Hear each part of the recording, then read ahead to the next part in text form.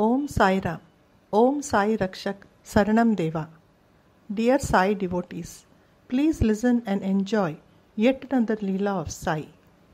It is the promise that Baba gives his devotees that he shall protect them and ever be with them in their hour of need. He does not require any mode of transport to reach the devotee. The other fact that Baba tried to impress upon all his devotees is that he is present in all creations of universe. He can take any form and can make his presence felt anywhere and at any time. We all know that a mother tortoise always has its loving glances on its young ones, even though she is on the other side of the bank of a river. The tortoise glance is to the young ones the only source of sustenance and happiness. Similar is the relation between Guru and devotees. Wherever we may be, Baba's loving glances are always on us. This information has been taken from chapter 18 of Sri Sai Satcharitra. Narrating to you a Sai Leela is Sunanda from Chennai. Now I wish to share a divine experience of Sai's presence when he visited me a few years back at my home. Dear devotees, please listen to my experience and dive deep into Sai's love. It was a hot summer afternoon in the year 2007. It was a Thursday as well. It has been my habit to prepare kheer, otherwise known as payasam, and offer to Baba as Naivedyam after puja. That afternoon, I completed all my domestic chores and had to go out to attend to some personal work. So I took my scooter outside the gate, turned around to close the gate.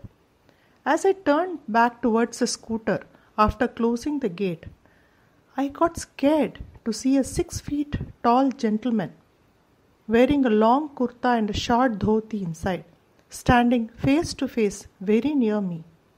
He was very fair complexioned, had a bright and radiant face and a long white beard. I was in a state of shock because when I turned to close the gate, there was no one on the road, and in a split second, some stranger stands so close to me. Actually, the road was totally deserted. I composed myself and took a close look at him. He looked exhausted and his face appeared red, maybe due to the heat. He offered his pranams to me saying, Sai Ram. I reciprocated, but did not understand how he knew I was a Sai devotee. I was standing there with confusion writ on my face. I recovered from the shock after he wished Sai Ram. I asked him he wanted some water to drink. He accepted to have some water. Actually, at that time, I was reminded of Baba's words.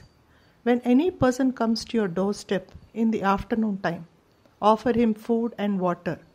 So I asked the old man if he would like to eat some food. He agreed to have some curd rice. I invited him inside and offered him food. I served him food in the living room because from his appearance he looked like a Muslim fakir. I considered myself to be belonging to a higher caste. During that period, I have to admit, dear devotees, that my devotion and faith towards Sai was still at a foundation stage and not too staunch. While I was still contemplating within me about his caste and creed, I saw him performing an act which is usually done in Brahmin homes by the male members just before they begin their meal. This is called pariseshanam, that is, offering water around the food 3 times before it is partaken.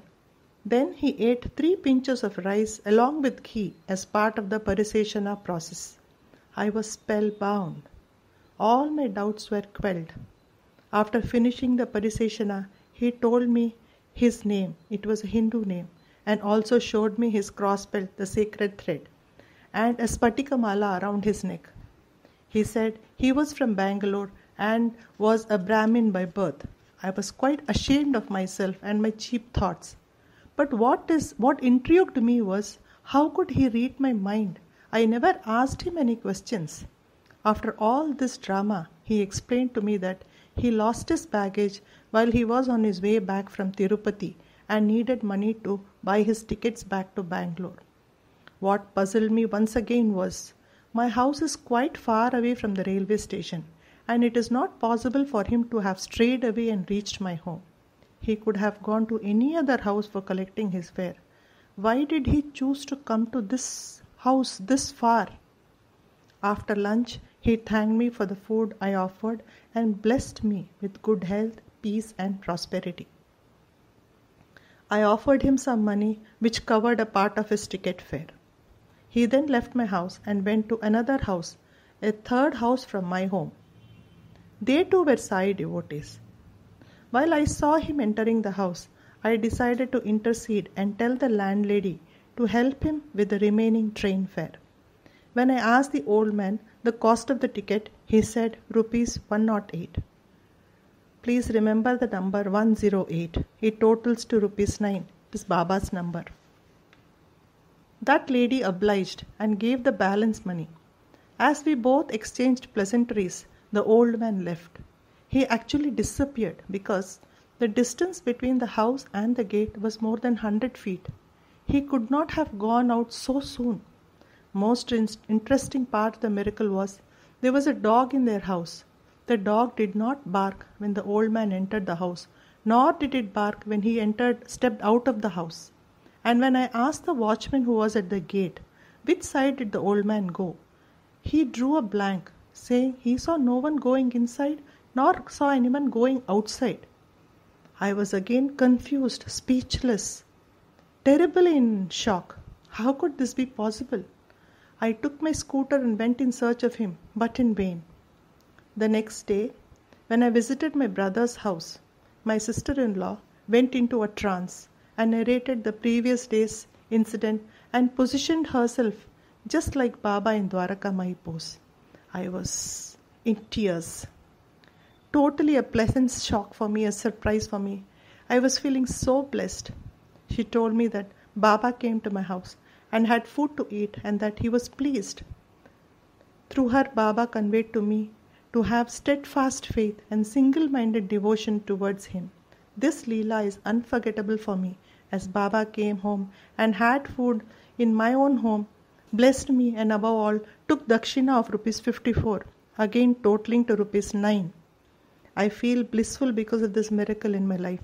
Dear Sai devotees, please, I request all of you to have the same kind of faith and belief and devotion towards Sai. Everything is possible for Sai. So may all of you feel and have a blessed, beautiful life. This is my prayer and wish to Sai. For more audios, please visit saileelas.com. Om Sai Ram.